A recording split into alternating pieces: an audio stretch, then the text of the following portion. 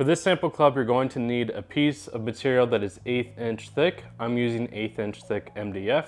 And you will need the light bulb that was spec'd in the description to be able to make this project. This is the design that I'm going to be using for the sample club. I've got both sides, the front, the back, the top, and then the middle support. What I'm going to do is print this over to the laser. Make sure I choose the Epilog engraver. Make sure the custom size matches my artboard and select print.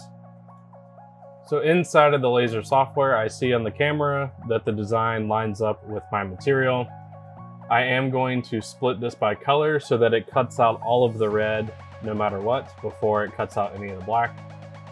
I'm going to import some vector settings that I have for cutting 1/8 inch MDF and select import.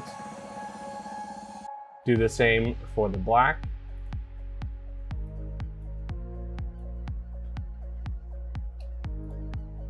In here, the settings are 20% speed, 100% power, 20% frequency, with vector sorting of inside out.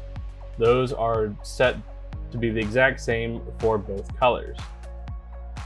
Now that I have that, I'm going to go ahead and select print and laser cut all of these pieces.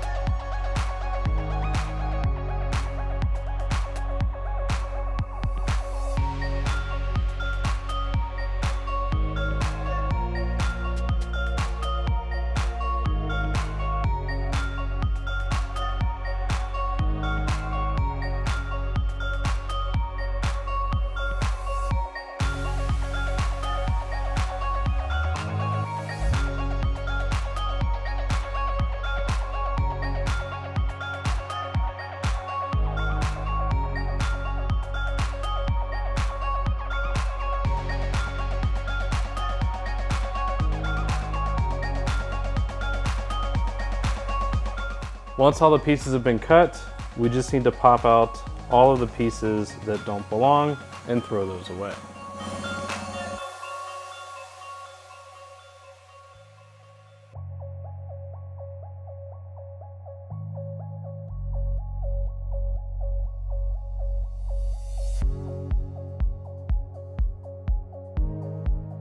All right, so this is the top panel. These two are the sides. The front and the back are these two, and then this is a middle support. So the way to put this together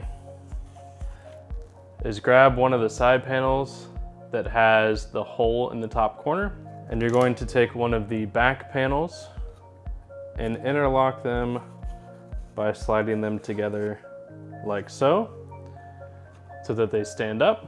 Now do the same thing with the other side panel, keeping in mind that it's going to be a little tricky to align these.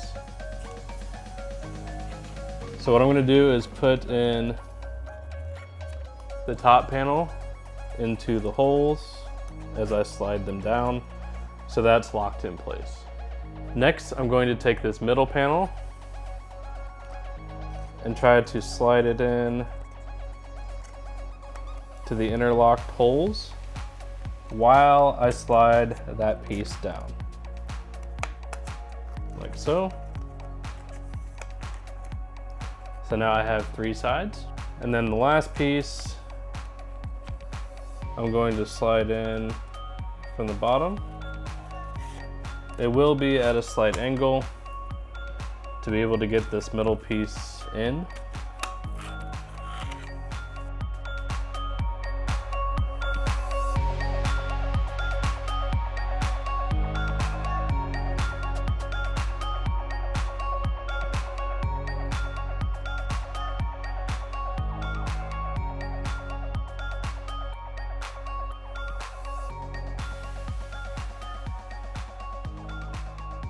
Like so. And now they're all locked together and you can close the top. The last piece is to take this light There's the hole in the bottom for this. You're going to squeeze the prongs together, put the light bulb through that hole, and lock it into place. Once it's plugged in, you can turn on the light, and you have a nice little lantern.